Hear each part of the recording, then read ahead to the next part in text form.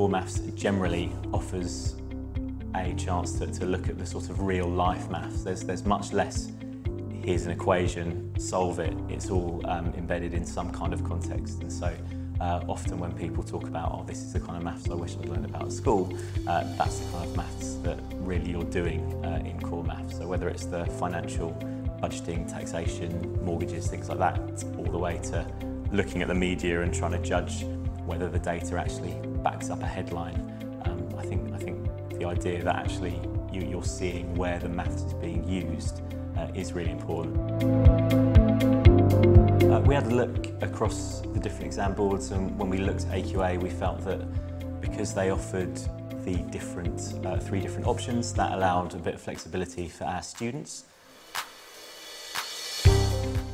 We felt that was really good for personalising it to the students. So what we've done is the three different options are graphical techniques, critical path analysis and risk analysis, and statistical techniques. And so how we sold it to the students was that there was a social sciences pathway which dealt mainly in statistics, kind of a computing and business pathway which focused mainly on the critical path and risk analysis, and a natural sciences pathway which focused a lot more on the graphical techniques.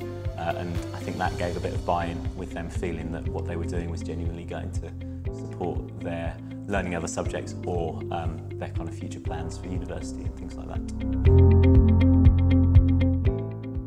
For some of them it's a case of picking something where they actually get a qualification out of it. For some of them it's because they enjoy maths but it wasn't one of their main subjects.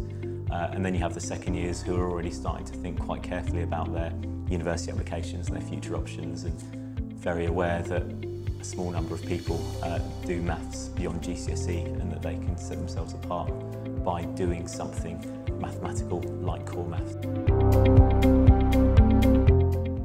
In general, core maths has a lot of value in a lot of different contexts, so whether that's for future study and helping you understand the kind of quantitative reasoning and statistics you might have to do in a further course, to looking at your finances, to actually just day-to-day thinking about how you might estimate a difficult problem, or catering for a large party, or all kinds of things kind of come up on core maths which you do recognise appear in your day-to-day life, in your work, in your study, all kinds of areas. It was reasonably straightforward to look at past papers and how they use the preliminary material and try and come up with ways in which the preliminary material might be used in the future exams. So yeah, we found them good, and we think the students certainly came out of them feeling that the exams were fair, and were on the whole pleased with their results in the summer as well.